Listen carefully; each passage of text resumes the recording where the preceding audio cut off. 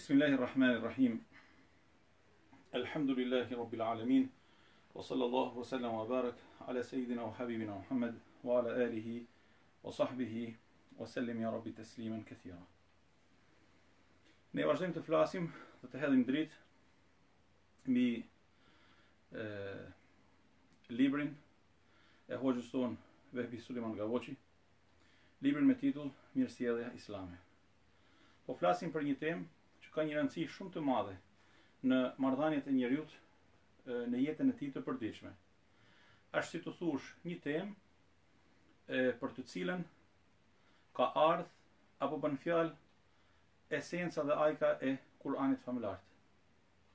Është një temë për të cilën pejgamberi alayhi salatu wasalam ka nxit në thelbin dhe esencën e thirrjes së tij 23 vjeçare. Kur flasim për mirësjelljen, po flasim për një prej mënyrave me të cilat njeriu arrin të lartësohet tek Zoti i gjithësisë dhe të fitojë gradën e të pranuarve dhe të shpërblyer të atyre që në ditën e gjykimit do të jenë prej banorëve të xhenetit. Mirësjellja me anën e të cilit njeriu jeton në harmoni dhe në paqe me veten, me Zotin dhe me tjetrin, kushdo qoftë tjetri, sado që jetojë në këtë botë. Ne folëm më për udhëzimin që ka të bëjë me çështjen e karakterit, edhe mundësinë e ndryshimit të karakterit të njeriu. Folëm edhe tham se udhëzimi është një çështje ekskluzivisht e lidhur me vullnetin e Zotit të gjithësisë. Pra atë që Allahu e udhëzon, ai është i udhëzuari. E atë që Zoti i gjithësisë nuk ja ndriçon zemrën dhe nuk i jep dritë, atë nuk ka njeri në botë që ta udhëzojë dhe ta shpije drejt shpëtimit. Subhanallah. Po të ndëgjojmë dhe të shohim me vëmendje. Në jetën e pejgamberit ton alayhi salatu wasalam ka disa personazhe të mrekullueshëm. Personazhe pozitiv. Mirë po që fundi i tyre ka qenë pabesim. Subhanallah. Ose tërësia e argumenteve na bën të mendojmë dhe të themi se fundi i tyre ka qenë pabesim. Personazhi kryesor dhe personazhet më të dashur në jetën e pejgamberit ton alayhi salatu wasalam është një prej axhave të tij, i quajtur Abu Talib. Abu Talibi ishte mbrojtësi kryesor i pejgamberit alayhi salatu wasalam. Ishte njëri me pozit, ishte njëri me një emër të madh dhe me një emër të mirë dhe të nderuar në mesin e shoqërisë arabe të kohës së tij. Abu Talibi ishte ai person i cili e mbrojti pejgamberin, pra nipin e tij, nga e keqja e madhe. Pra u bë si të thush një ombrell që e ruan të nipin e tij, të dërguarin e Allahut, nga ligësia për herë në rritje e kundërshtarëve të tij në Mekë. Mirë po, kur erdhi koha që Abu Talibi të ndronte jetë, pejgamberi alayhi salatu wasalam i tha: "Thuaja dëshmi o aq, që dëshmoj për ty në ditën e gjykimit." Në shumicën e transmetimeve thuhet se ai u largua nga kjo botë pa e thënë atë dëshmi të madhe. Dëshminë e shenjtë, dëshminë e shpëtimit. Subhanallah. Pra mund të jetë njeriu bamirës, mund të jetë i ndershëm, mund të jetë i pastër, mund të jetë i moralshëm, mund të jetë përkrahës i çështjeve madhore, i çështjeve humane, mund të jetë humanist i madh, mund të jetë tana të mirat. Të ketë tana virtytet e mira të kësaj bote. Por nuk ka pasuardin. Pasuardin për të hyrë në botën e mirësive. Ato mirësi do të qëndrojnë, do të vazhdojnë, t'i përmenden si vlera në këtë botë. Ndërsa në jetën e përtejme, ai dhe Zoti i gjithësisë. Për ne të dashurit e mi, ne në këtë botë, në jetën tonë të përditshme, vlerësojmë X-in e Y-in që na bën mirë. Po e vlerësojmë, edhe falenderojmë. Për te racës, për te ngjyrës, për te fesë, për te komësisë, për te falenderojmë veprimin e mirë, falenderojmë dhe vlerësojmë e shprehim mirënjohje për humanizmin, për përkrahjen e të vobektëve, për ata që i sjellin dobi njerëzimit nëpërmjet shpikjeve, nëpërmjet arritjeve të ndryshme. Po i vlerësojmë dhe i respektojmë, edhe i përmendim për të mirë, kush do qofshin, e ku do qofshin, nga linden në perëndim. Emrat të mëdhenj që i përmenden ose të kësaj dite, pa pas nevojë të hymë në detaje. Mirë po, a i ka vlet kjo e mirë, do tanë kjo famë e madhe, edhe tanë kjo mirënjohje njerëzore, a do t'i ketë vlerë nesër në ditën e gjykimit? Ajo është një mesele që është mes gjithë secilit prej nesh, duke filluar tek unë i pari, ndërmjet vetë personit, individit edhe Zotit të gjithësisë. Ndërsa në aspektin teorik themi që një person që nuk është udhëzuar drejt dritës së besimit dhe udhëzimit në dy dëshmi të mëdha edhe praktikimin e tyre, ai njeri në ditën e gjykimit, sipas asaj çfarë na ka ardhur nga Zoti i gjithësisë, nuk do të ketë gjë. Prandaj ne lutemi dhe shpresojmë që Zoti i gjithësisë më na udhëzoj, e më na fal dritë, e më na shpëtu nga e keqja e nefsit ton, e nga e keqja e veprave, e gabimeve që bëjmë ditë pas ditë, e të na udhëzoj drejt pendimit edhe kthimit e sinqeritet nga dera e tij subhanahu wa taala.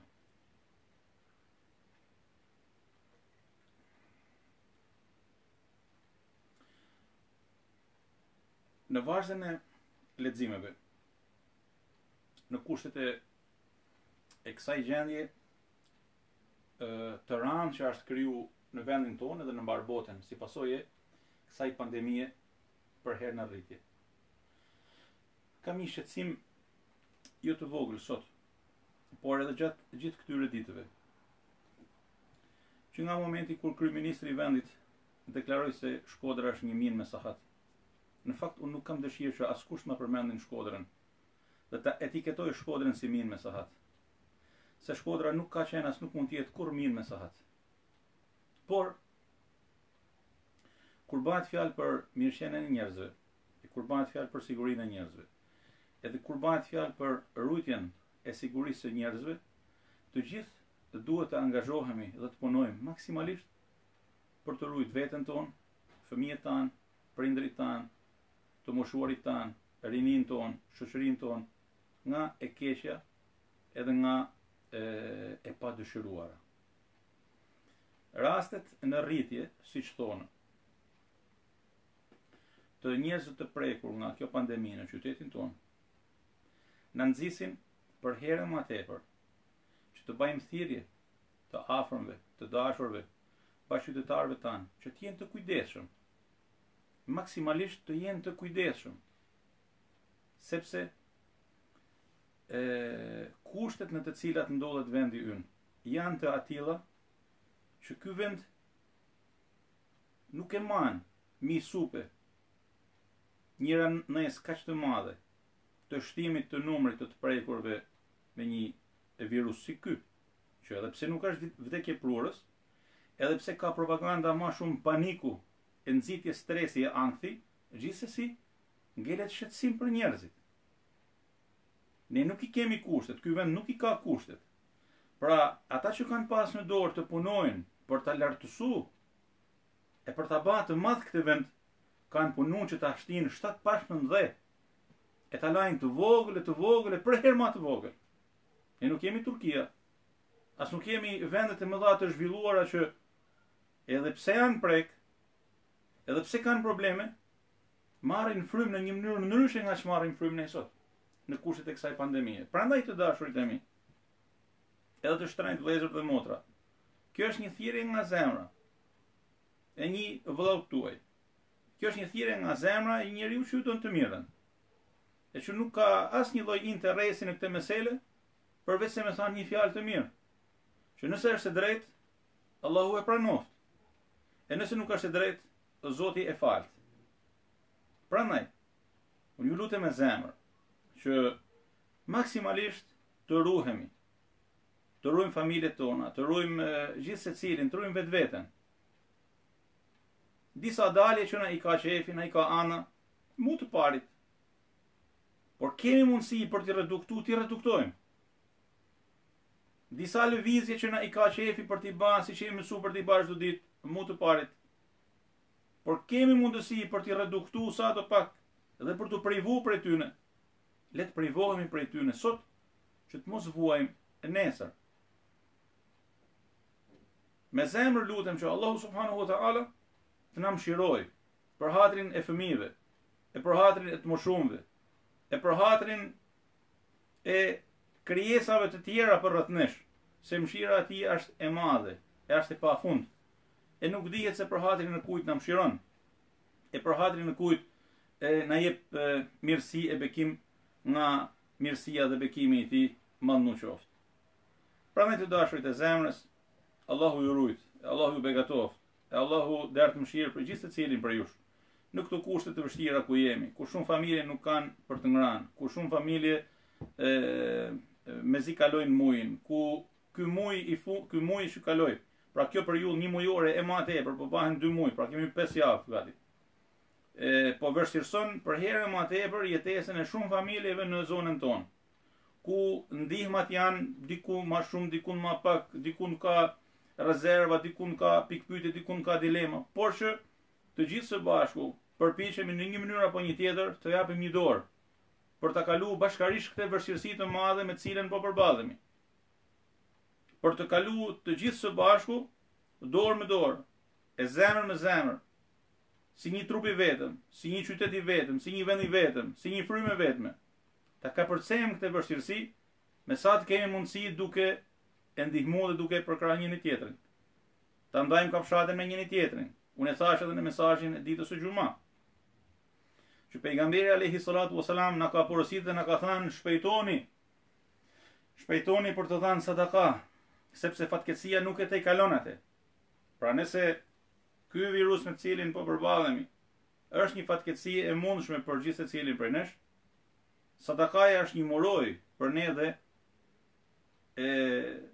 familjet tona, për shoqërinë tonë. Prandaj të mos hezitojmë për të bërë mirë ai që ka mundësi për të bërë mirë. Po na vjen muji i mallnueshëm i Ramazanit.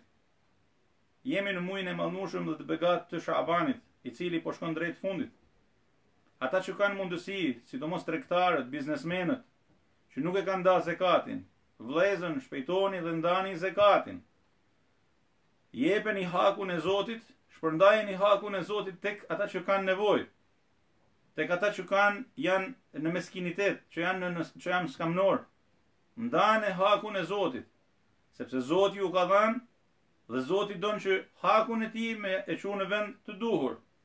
Unë ju garantoj me besim në Zotin se çdo njeri që e ndan zekatin e pasunisë së tij, Zoti i gjithësisë s'ka me e begatu pasuninë e tij, edhe nëse të kretë bota zhytet në varfëni dhe mirim. Ky është premtimi i Zotit. Mos kemi dyshim në fjalën e tij subhanahu wa taala, e të mos rrehemi mas kësaj bote, e të mos rrehemi pas interesave të ngushta e pasunisë e mirëqenies në këtë botë, se pasunia e mirëqenia, pavarësisht se janë të dëshrume, e pavarësisht se janë të këndshme, e pavarësisht se janë të dashura për zemrën e njeriu, po janë të përkohshme. Sa vëllezën e miq e dashamirë tonë që kanë qenë pasanik, sot nuk janë më. Nuk e dim se kush i gëzon pasunitë e tyne. Disa prej tyre ju kanë shku dëm pasunitë e tyne, janë katandisi që janë katandis. Çu bën me ta? Prandaj shpejtojmë ata që kanë mundësi për të ndarë zekatin. Ata që nuk kanë mundësi me dhënë një sadaka, sado e vogël qoftë ajo. Pse? Sepse tregojmë solidaritet dhe mëshirë për njëri tjetrin. Aty ku njerëzit tregojnë mëshirë për njëri tjetrin, nuk vonon dhe zbret mëshira e Zotit për ta. Aty ku njerëzit tregojnë dëmshuri dhe butësi e dashamirësi për njëri tjetrin, nuk vonon dhe zbret mëshira e dashnia, e dëmshuria, e butësia, e mirësia e bekimi i Zotit për ta. Prandaj të dashurit e zemrës, të përfitojmë nga këto kohë të begata, e të përfitojmë nga thirrja e Zotit. Asnjëherë nuk është vonë për të bërë mirë. Asnjëherë nuk është vonë për të kthyer e për të vepruar siç duhet. E asnjëherë nuk është vonë për t'i dhënë besën Zotit, për të ndryshuar dhe për të bërë mirë. Por e gjithë secili prej nesh ta pyes veten e tij. Ktheheni pak kryt mrapa dhe shikoni kush kanë qenë prindrit tuaj. A nuk kanë qenë prindrit tuaj të dashurit e mi, pra baballarët tanë e gjyshit tanë rahmet paqin, që nuk janë më sot. Ata me të cilët mburrem e themi zotnit e Shkodrës. A nuk ka qenë në traditën e zotnive të Shkodrës me ndihmu të varfnin, me nda zekatin, me dhuru vakëfe? Po pse këto vakëfe që i kemi sot dhe përpiqemi çdo kusht për t'i mbrojt dhe për t'i kthyer në origjinën e tyre, e përplasemi sa me një qeveri e sa me një tjetër, e sa me një ministri e sa me një tjetër, e sa me një institucion e sa me një tjetër. Kujtoni se e bajmë këtë, se kemi dëshirë të luftojmë të përballemi me njerëz. Ne nuk jemi thirrë për të luftuar dhe për të përballur me njëri tjetrin. Ne nuk jemi ftuar për të thumu me njëri tjetrin. Tu fillu te më i madh i vendit tek më i vogël. Por jemi ftuar që përgjegjësinë e amanetin e të parëve me e rujt me çdo mundësi që kemi. Dhe mos me toleru për asgjë në botë. Unë ju kam thënë, dhe i kam përsërit këtë, dhe keni më gjuar prej mejet me 10 herë. Baba jem me kënë që ka prek vakëfin. Unë nuk kam asnjë tolerancë karshi ti. Ajo është zotnia jem. Ati i puthi dorën. Ati i rri në gjunjë. Duke vështruar fytyrën e tij adhuroj Zotin.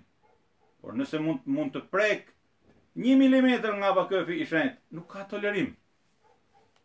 Prandaj e kemi zanin dhe e ngrisim zanin me të madhe, që dikujt nuk i pëlqen, dhe pastaj na quajnë kriminale, na quajnë bande, na quajnë, le të na quajnë çfarë të doj.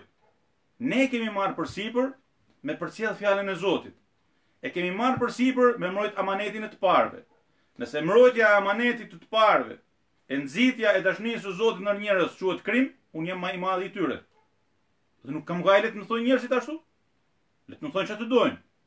Sepse meselen nuk e kam me njerëzit, po e kam me Zotin e njerëzve, me Zotin gjithësisë. Prandaj zemra jeme, të punojmë maksimalisht dhe të kthejmë kokën për të pasur se kush ishin zotnit e Shkodrës, dhe a jemi ne sot zotnit e Shkodrës, kur nuk e ndajmë zekatin, kur nuk ndihmojmë atë që ka nevojë, kur jemi tamaqar, kur jemi Zoti na rujt nga gjithë këto liga. Unë besoj dhe kam argumente të forta për të një krenar me qytetarët edhe zotnit e nderuar të këtij qyteti, me muslimanët e mirë të këtij vendi, të cilët vit pas viti, e kohë pas kohe, vijnë, japin zekatin, ndajnë sadaka, ndihmojnë njerëz në nevojë. Subhanallah, e përmend edhe në mesazhin e xumas. Sa u gëzova kur gjatë 2 javëve të fundit, se nuk po them më tepër. Sa telefonata i kemi marrë. Biznesmen të ndryshëm, vëllezër të ndryshëm, xhamatli të ndryshëm. Dikush 10 paku, dikush 50 paku, dikush 60 paku, dikush 100 paku, dikush një shumë, dikush një tjetër, dikush një pjesë zekati, dikush. Ore këto janë amanet i madh. Po tregojnë një vullnet të mrekullueshëm të zemrave të pastra të njerëzve të mirë të këtij qyteti. Unë di shumë mirë se për hatin e këtyre njerëzve që nuk duan të përmendet emri e nuk duan as të themi faleminderit. Disa janë brenda këtij qyteti, disa janë jashtë këtij qyteti, disa janë jashtë këtij vendi. Unë di se për hatrin e tyre Zoti na mëshiron e na jep mirësi. Unë di se shembulli i tyre është shembulli i më të mirëve në mesin tonë. Prandaj, me sa të kemi mundësi të bëhemi dorë e vetme, që punojmë dhe bashkëpunojmë për të mirën e këtij qyteti dhe për të mirën e harmonisë, e sigurisë, e shëndetit, e mirëqenies në mesin tonë. Sot jemi në një gjendje kur ka pikpyetje të shumta për rreth nesh. Sot jemi në një realitet ku jemi të ftuar, të jemi të vëmendshëm, të kemi kujdes. Atëherë, le ta bëjmë një gjatë të tillë. Kjo nuk është çështje as për interesin e një personi, as të një tjetri, por është interesi jon i përbashkët. Prandaj me zemër lutem që Zoti i gjithësisë me ju begatu e me ju dasht, e me zbrit paqe dhe bekim me gjithë secilin për jush, dhe e nesërmja e jon e këtij qyteti të shkelur, e këtij qyteti të nëpërkamun, e këtij qyteti të dhunuar, e këtij qyteti të abuzuar nga ata që kanë në dorë apo kishin në dorë për të bërë diçka dhe nuk e bën dhe nuk vazhdojnë ta bëjnë, e nesër me këtij qyteti, lutem me zemër që të jetë më e mirë se sa e sotmja. Dhe ajo që vjen për herë edhe më e mirë, sepse Shkodra është një emër i madh. Më i madh se sa emrat e krejt atyre që sot e përmendin Shkodrën për mirë apo për keq. Edhe unë jeni në mesin e tyre. Për mirë normalisht. Shkodra është një emër i madh që na bën ne gjithë secilit prej nesh. Dhe ne jemi bijtë e këtij qyteti, dhe jemi të ftuar nga Zoti për ta dashur dhe për t'i shërbyer këtij qyteti dhe njëri tjetrit, sepse kemi hakun e një lidhje të shenjtë që Zoti ka vendosur në mesin tonë. Ne jemi vëllezër me njëri tjetrin. Kemi lindë në këtë tokë, e ham nga kjo tokë, e pim ujin e kësaj toke, e marrim ajrin, e bekum të këtij vendi, të bekum nga Zoti i gjithësisë, dhe kemi për detyrë të bëjmë më të mirën për të ruajtur mirësitë e Zotit e për të ruajtur mirëqenien, e sigurinë, e shëndetin në mesin tonë. Do ta ndal dersin e kësaj nate sepse nuk du ta prish mesazhin që dhash, edhe shpresoj që ky mesazh të përcjellet edhe nëpërmjet mediave, të cilat i falenderoj përzemërsisht, sepse na kanë ndjekur gjatë këtyre ditëve dhe netëve me përpikmëri shumë të madhe, si mesazhet e myftinisë së Shkodrës, ashtu edhe mesazhet e dy kishave të qytetit, asaj katolike dhe asaj ortodokse, duke dëshmu një përgjegjësi shumë të madhe. Këta njerëz, këta djemë dhe vajza, që punojnë ditë natë për të përcjellë dhe për të marrë lajmin e shpresës, e lajmin e udhëzimit, e lajmin e mirë për qytetin, këta janë më të nderuarit e më të mirët në mesin tonë. Ata që punojnë për ruajtjen e sigurisë, ata që punojnë për përhapjen e shpresës, ata që punojnë për përhapjen e udhëzimit, ata që punojnë për shërbimin ndaj njerëzve, këta janë njerëzit më të mirë, e njerëzit më të nderuar në mesin tonë, ndaj të cilëve ne duhet të shprehim respekt dhe mirënjohje. Prandaj të dashurit e mi, lutem me zemër që të kemi mbarësi dhe bekim nga Zoti i gjithësisë, të na ruajë ne dhe familjet tona, e fëmijët tanë dhe të na bekojë me bekimet e Tija. Allahu ju dashur dhe ju pas në mbrojtjen e Tij. Inshallah taala nëse kemi jetë edhe mbarësi, takohemi nesër në të njëjtën orë, në të njëjtin vend për të vazhduar me leximin dhe komentimin e librit të hoxhës tonë. Wassalamu alaikum wa rahmatullahi taala wa barakatuh.